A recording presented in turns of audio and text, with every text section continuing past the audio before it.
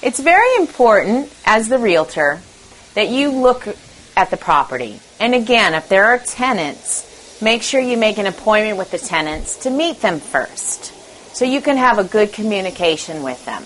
Because most likely, you're going to need them to clean something. Sometimes you can offer to have somebody come in and clean it for them. Or you might, which is most of the time, have to do it yourself. So, take for instance here in the laundry room. If you notice this a week before your open house, you can ask them to either remove some of the items, clean it up, or offer them your assistance. Then, the day before the open house, come back to make sure it was done.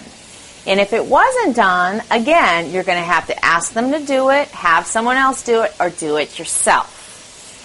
And on the day of the open house, again, you're going to have to come an hour early to make sure that it's clean.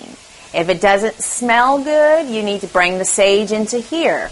Also, be prepared to do some of the folding and cleaning yourself. And again, if the floor needs to be swept, bring in a broom.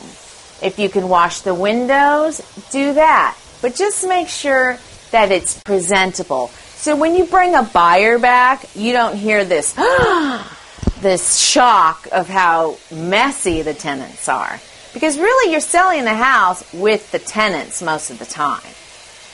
So the most important thing is to double check, and really try to have a good relationship with the tenants.